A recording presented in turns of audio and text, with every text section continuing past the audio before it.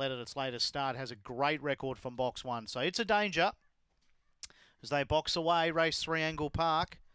Beautiful evening. If you're in the area, get on down. Lure on its way here for the third. Set. And racing, and Farman was away quickly on the inside. Coming across, though, is Shima Breeze. Also there was Dunkirk. Shima Breeze, Dunkirk, pair off together. Farman went to third, running around at Go Brandy. Then came Pinello.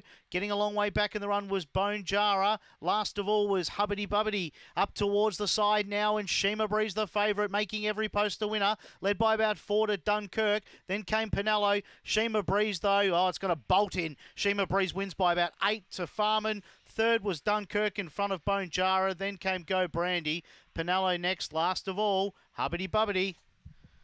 Favourite 2 strong here in race number 3 on the program, Shima Breeze.